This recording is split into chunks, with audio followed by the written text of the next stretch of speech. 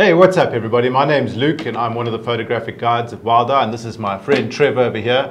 He's a subpar photographic guide here at Wilder. You know, we just had to shoot the hoop about a couple of settings. I'm just joking, Trevor's an amazing photographer. But we just had to shoot the hoop about a couple of settings, and you know, we got into a discussion the other day, just in the office, and it was only once the discussion was over that we were kind of like, damn, we should have actually recorded that, because it was quite a cool discussion. So basically it started off with me asking Trevor how he shoots and how, you know, how he advises people. Now, to give you a bit of background, I'm a full manual shooter. That means manual across the board, including manual ISO. And Trevor, you are a?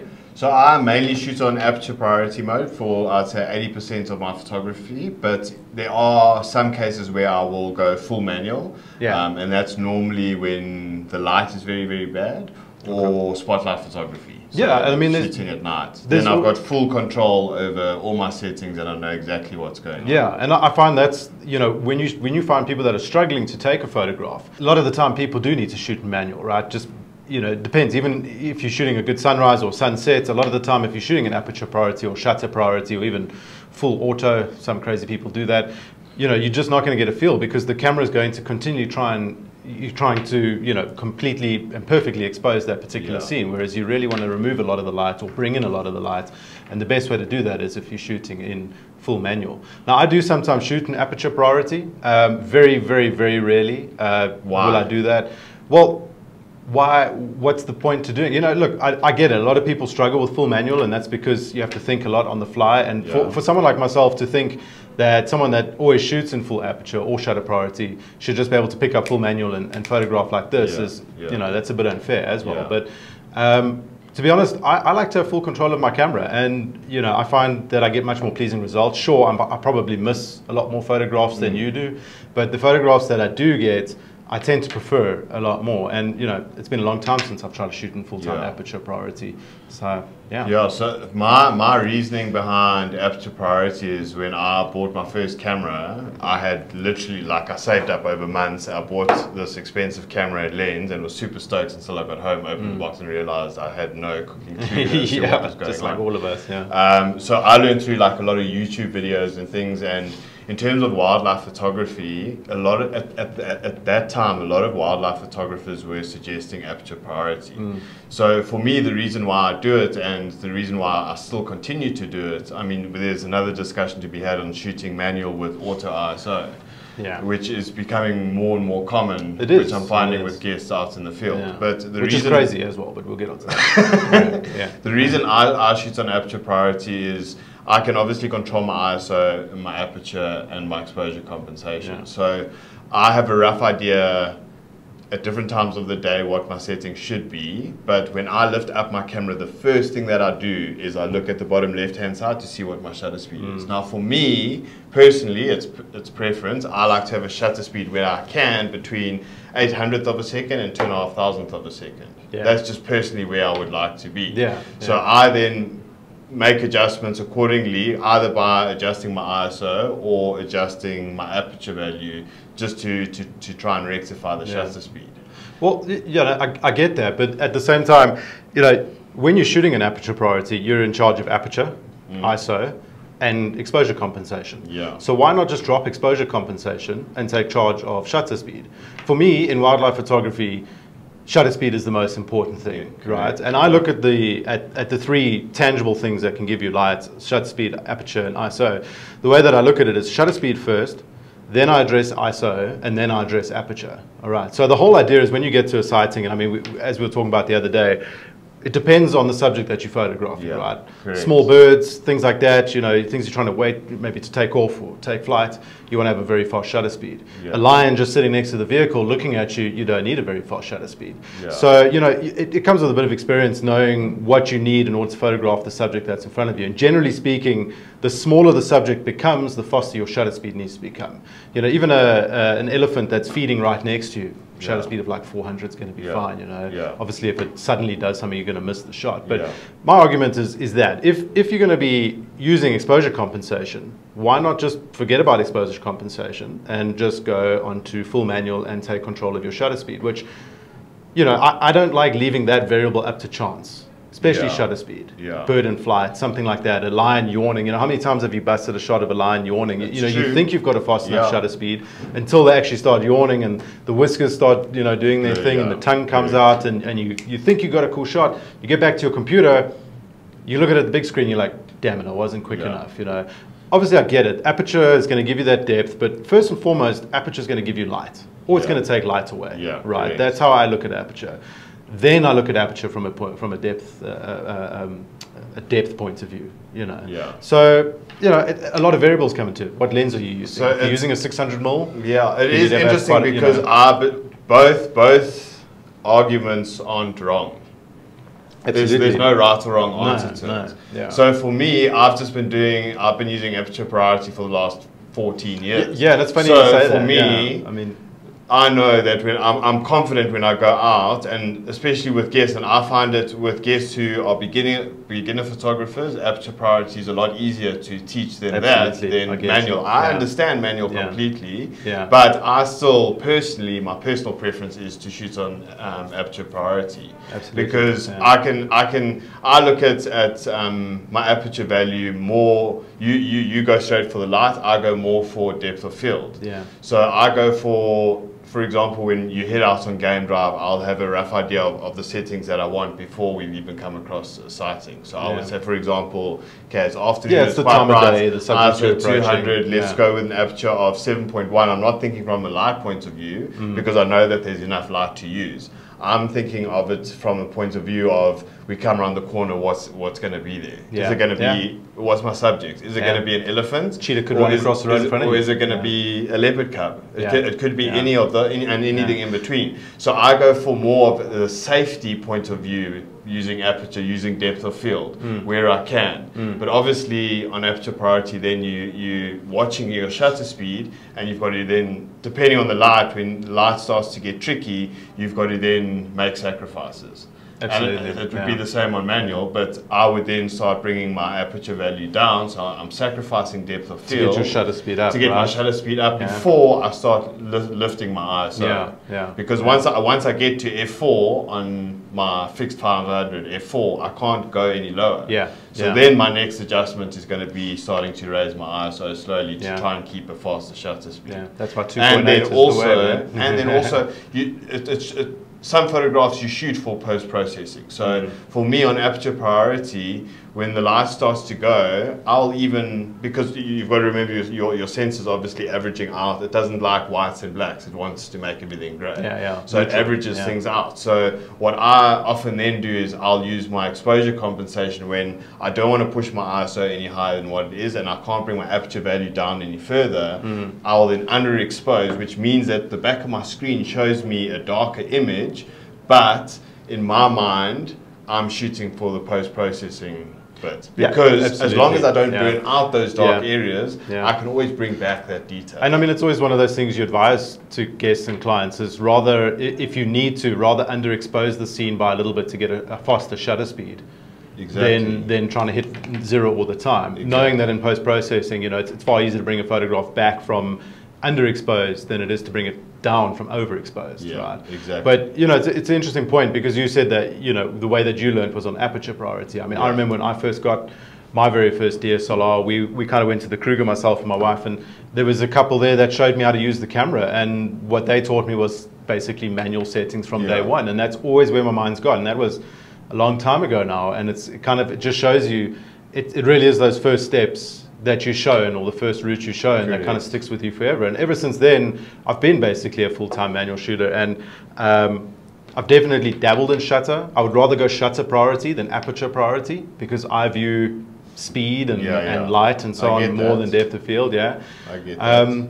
But there's valid points to be made on either side. It's, you know, for me, it's always great when I get a new guest that's really quite new to photography, and I'm like, cool, let's go full manual. Let's really get them into it and so forth. But I've also had some good feedback or some good experiences or results from having people that are usually either aperture priority or manual, they call themselves manual, but then they shoot auto ISO. Yeah. And I've had some good experiences or results in bringing those people up into full manual. Yeah. And seeing the joy that they get out of it. Now, I also see the frustration because all of a sudden their fingers are having to do things that they weren't used to before. Exactly, yeah. But as soon as they click, and it takes a good 3-4 days of like hard tutoring and missing shots and so forth. But as soon as they click, they start to realize that, hold on, this is a bright scene. I don't want to expose this scene perfectly. Yeah. I want to expose it in a way that's darker or brighter or whatever it is. I'm trying to get the frog's eye to pop out, therefore I need to overexpose it, and you know what I need to do is slow down the shutter speed or whatever it might be. But there's definitely an argument from both sides that can be made against auto ISO. And that's something that gives me the heebie-jeebies, because ISO, you know, the way that I view it, when you've got those three things, you know, if you think about the classic triangle, right? You get your shutter, your aperture, and then ISO.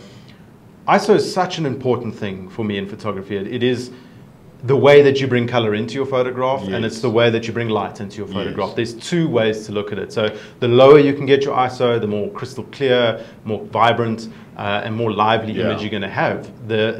As you push it up, obviously the more light you're going to get, but it's not tangible light. You're messing around with the settings or the sensitivity. I know it's not the correct way to say it, but essentially the sensitivity of your sensor.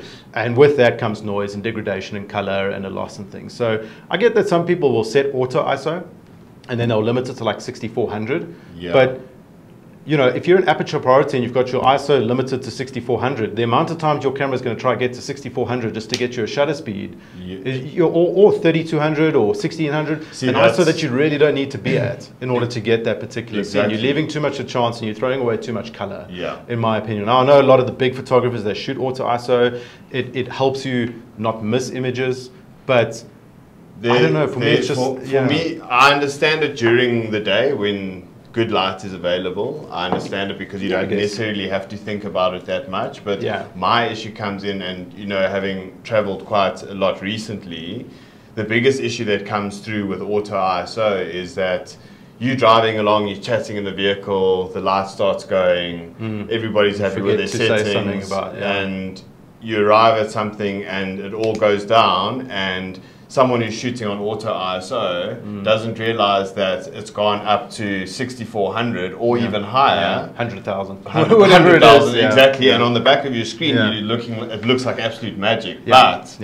the thing is, you could have been shooting at 1600 ISO had you had the correct aperture value. And even with a spotlight, you can often get your ISO down to like 800, 640, steady up, slow down your shutter speed, you know, and things like that. Whereas when you're leaving it to auto ISO with a spotlight or a low light situation, it's just going to pump through the roof, and you're going to lose a lot of control. You know? There is some situations where you are going to have to pump your ISO up and you are going to have noise. So you would rather have a noisy image than no image. But my argument is that you need to pay attention to your ISO. It shouldn't be something that should be auto that you just leave to chance, because there's so much there, like what you said, in terms of shooting with a lower ISO value, you're getting more color in your image. That's smoother, more beautiful. Why are you sacrificing that during decent light where your ISO is being pushed up just because you've set your shutter at a certain point? No, exactly. I mean, one of my mottos, and a number of my guests will laugh, is ISO is your friend. You know, if you need more shutter speed, push your ISO. All of us, you know, unless you're using someone that's using like an old D3200 or a Rebel T, whatever they are. You know, if you're using one of those cameras, be very cautious of ISO, folks. But if you're using a camera that's of like a prosumer, or let's say something like a A7 or a D850 or a 5D4 or whatever it might be, or R5, these cameras are very capable of pushing ISO. Now, I'm not meaning like ISO 102,000, but 3200, 6400, even going a little bit past that is very reasonable to use these new cameras at. And, you know, particularly if you're in good light. And, you know, if you're around a major kill site and the light's pretty good, but, you know, not direct sunlight or whatever, feel free to push your ISO in order to get that shutter speed up to like 4,000, 8,000, whatever it might be, to just freeze those vultures coming into the kill or off the kill in perfect clarity. Because, you know, at the end of the day, it's not just ISO that's going to produce noise. It's that combination of ISO and shutter speed that produces noise. So don't be scared to push your ISO all the way up, so that you can get, you know, it's kind of this middle ground. You really have to pay attention to what your camera and your lens are capable of. but use ISO. Don't be scared of ISO. Too many people are scared of ISO, and what I find is people go onto YouTube, right, and they search what is ISO, or they watch a few clips, and immediately, there's very few wildlife photographers on YouTube. Maybe there's a gap there, but we'll chat about that. But there's very few wildlife photographers on YouTube, and so what you usually find are Jared Poland's, the Northups, these kind of channels that are usually fully focused on kind of internal or interior photography, studio photography, maybe scene and setting photography, and these people usually prescribe, like, don't push ISO, be scared of it, you're gonna get noise, don't push it too high. But when you're in beautiful natural sunlight out in Amboseli or Serengeti or Kruger, wherever it is, and you've got that beautiful 8 a.m., 9 a.m., quite strong, powerful light, push your ISO, man. You're not going to see any degradation, you're not going to see any noise coming through. The better your light, actually the better the light, the higher you can push your ISO, funny enough, and be pretty sure you're not going to get noise, right? Exactly. So that's my argument against auto ISO, and I think you being on aperture priority and me being on manual, we can find a common middle ground of auto ISO is not the way to go. But then again, I know some big guys that do auto ISO. But that's it. I think it just comes down to personal preference at the end of the day. And I think the most important thing out of it is whether you're shooting on aperture priority mode or full manual or manual with auto ISO is understanding the capabilities within that mode, what you need to do and when you need to do it. And if you understand that, I've got no problem with what mode you're shooting on. Absolutely. And I mean, if you are shooting in aperture priority or auto ISO, like you say, as soon as you look through your viewfinder, you go left, look at your shutter speed, you're paying attention to what all your readings are giving you. You're not just happy-go-lucky shooting, which a lot of people put into these kind of settings and just go, well, cool, I know my camera's going to expose every time for me, and then they wonder why the wings are blurred and things like that. But if you're going to shoot in one of these priority settings, even manual, you have to be super aware of what you're doing. Aperture priority, you have to watch that shutter and you have to watch your ISO, and you have to understand that if you push your aperture up to f8, then you have to do something with your ISO to get your shutter speed into a reasonable zone. Or exposure compensation. Or exposure, well, I don't think like that. Exposure compensation is just a button that I reroute on my camera to something else. But it's just one of those things. If you're going to shoot in any one of these, you have to be mindful of what you're doing. It's not just put it into auto or aperture priority and forget about it and then just photograph everything that comes your way. And all three ways, there's no right or wrong way about it. No, there really isn't. There really isn't. So as long as you're having fun taking photographs, that's all that counts. Yeah, and it's pretty fun to get into these discussions on the back of the vehicle as well. And to help people maybe change the way that they see things. For me, exposure compensation was always something that I viewed when I did try and shoot aperture or shutter priority in a backlighting situation. Cool, bring it down by a third of a stop. In a front lighting situation, bring it over by, these sort of things. And that's kind of how I always viewed exposure compensation, but I understand there's a lot deeper use to it than what I know of it. I know what it does, I know how to use it, but I wouldn't say I'm like you where I'm a wizard with it and understand what I need to do. But forgive me, when you change your exposure compensation, so let's say you go up by a third or up by a full stop, does your shutter speed go up with that? No. Yeah. If I overexpose it, slows it down. Yeah, sorry. So if I underexpose does it automatically slow down the shutter speed? Yes. Okay, so it is doing that. So, but my argument is just drop exposure compensation and use shutter. But my argument is that why would you click something to affect your shutter speed when you can just affect your shutter speed? It's true. It's true. It just comes down to what you feel comfortable with. Absolutely. For me, I'm happy when I arrive at a scene. I'm confident enough to sit there and say, okay, guys, for example, a bird sitting in a tree with a bright sky behind. I automatically know that, okay, we've got decent light. I know that our ISO is this, our aperture value is this, and our shutter speeds, so forth. But being such a small subject, I automatically know that we're going to have to overexpose by at least a full stop. Yeah, just to get detail out. So that's the information that I give out. And for me, that's a more natural feel because that's what I've done for the last 14 years. Alternatively, you just drive on and find another That too, yeah. But it's always those tricky situations where you have a guest that really wants to photograph this hornbill that's against a hugely bright sky, and you're like, okay, well, let's get into it. Let's try and bring out detail on that bird, and if you know how to do that, it's pretty cool. But you know, what was I going to say now? You were saying a little bit earlier, like you would like to know that if you pick up your camera, you're going to be able to get a photograph. You know, should a leopard smash a guinea fowl on the road in front of you, whatever it is. So it's funny, I've got a guest named Elizabeth Storms, and she will always say to me, "What's my Hail Mary settings here?" You know, if we're just driving around, we're driving around and we've left one site and we're moving on to the next site, and she'll say, "Right, we're driving around. What if something just randomly?" We're in full manual, by the way. What if something just randomly happens? And what's the best setting, the Hail Mary setting, right? So I always say F8. Right, because F8 is just kind of that Goldilocks. You don't know how much depth you need. F8 generally does it if you're using a prime or 2.0 or 400, 300. Then at least keeping your shutter speed to like 1250, 1600. So maybe go to 1600. F8, 1600, and then whatever your ISO needs to be in order to do that. But when you're in full manual, you've got 20, 30 minutes before light changes, maybe an hour depending on the time. You need to actually just look at a scene, grass blowing in the wind with sunlight on it, load in what the ISO should be, and then at least you're in that ballpark. So that's always my Goldilocks. F8, about 1600 shutter, and then whatever your ISO has to be to get you So there. my fear with that would be that you have this Hail Mary setting, okay, and you're driving around for an hour. That's not to say you're not going to quickly click if things need to change, right? But it's at least within. See, but it's within the zone. That understanding. Yeah. So I do that. That's where my aperture priority mind kicks in, because the thing is, I know that with the settings that I've given my guests, that it's going to give you a ballpark decent image.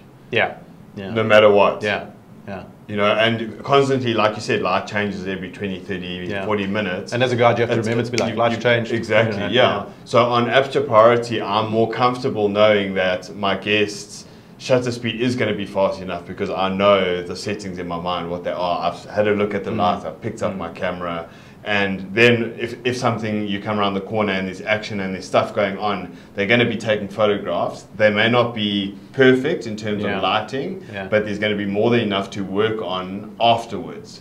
Whereas computer, I find that with manual, once again, it's not right or wrong, but if you on a certain shutter speed and something suddenly happens and you haven't realized to change anything, you have elephants fighting, or you come and there's two male leopards rolling in the road, and then you're going to snap away because the adrenaline's pumping through your veins, and then you're going to look at your images and they're going to be overexposed or underexposed, and you're going to be like... That's why always less speed, more haste, right? Don't just pick up your camera and start happy snapping in full manual, right? It's not something that you do. It's something that you look through, you check your exposure meter, you watch that thing like a hawk. You know, when you are a manual shooter, that exposure meter all the time. And as long as you're within an acceptable thing, like you say, generally underexposed is better than overexposed, as we said a bit earlier. But there is like kind of a fallback of full manual versus aperture and that priority, right? But once again, once you're locked into and you've got your reflexes in and so forth, which is hard to attain, and you're watching that thing, that exposure meter, take your time, figure it out. The elephants will fight for a little bit longer, you know, you're not going to miss, rather build the exposure and get well exposed images than just happy snap, get a whole bunch of images, forget about your settings, get back and be really pissed off that you didn't get anything great, and then want to punch a photo guide. So I think basically through this discussion, I hope it hasn't confused you all, because we've mentioned a lot of different things of advantages and disadvantages. Feel free to pause and play and pause and go back. But I think the main point that we're trying to get across here is that there's no right or wrong way to do it. I think the most important thing is to do what you feel most comfortable with, and to understand why you are shooting in that mode, and how that mode works, and just to especially with wildlife photography and with having so many external elements that aren't in our control. I think understanding how that mode works and constantly reminding yourself to check your settings is key. Whether you're on aperture priority mode, whether you're on manual, or whether you're on manual with auto ISO. It's just to be comfortable with that mode, and just to constantly check and make sure that you're happy with your setting. And I mean, one of those things that maybe a final note is always shoot and review. I know there's a lot of people that shoot mirrorless now, and they think, you know, nothing against mirrorless, I'll get there one day, you know. But, you know, they look through their optical or their electronic viewfinder, and they think that is the exposure they're getting. And how many times have you looked through a viewfinder see those electronic viewfinders, seen the image through there, taken the photo, looked at the back of your screen, and it's not very similar. Same, It's not very similar. So DSLR people already know this. You shoot and you review. You shoot and review. Don't just shoot 400 photographs and then go, oh, okay, let me look at my photographs. Take a few photos, have a quick look, figure out what you need to adjust it, take another few photographs. Have another look. You'll be surprised how quickly you'll find that Goldilocks zone, and then you'll just be happy and you'll be shooting. And then if you've got a good guide with you, as soon as the cloud moves over that sun, that guide will tell you, guys, slow down shutter or push up your ISO, whatever it is to get that light back. But yeah, take your time, have fun, and don't forget to challenge yourself in photography. Don't get stuck in just like, oh, I'm in aperture priority and auto ISO and cool, I take photos every time. It works every time. Correct. Challenge yourself, guys. Have fun. Exactly. That's the main thing. Well, anyway. That's about it from my side. Yeah, me too. Yeah. Awesome. Great. Cool. Thanks for the chat, Luke. Yeah. Really appreciate it. Thank you all for watching. Yeah. Hope you guys learned something. Feel free to post some questions, and maybe we'll keep doing little chats like this. We've got a couple of other topics we'd like to chat about. For sure. Maybe one day we'll even turn this into a bit of a UFC fight. Cheers, folks. Okay. Cheers, everyone.